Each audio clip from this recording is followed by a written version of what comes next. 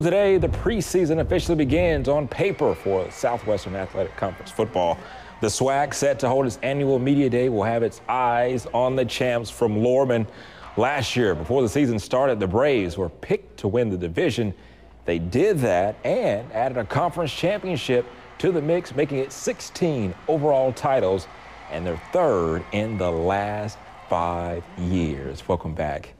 I'm Josh Jackson. You know, it's no secret, the Braves will be heavy favorites this year, but according to the man at the helm, nothing changes for his team.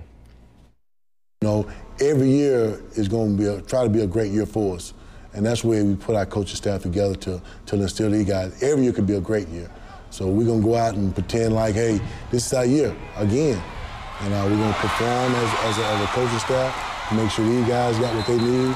And these guys play as hard as they can for themselves and their teammates. SWAC Media Day begins at 10 a.m. next Tuesday in Birmingham. Should be a good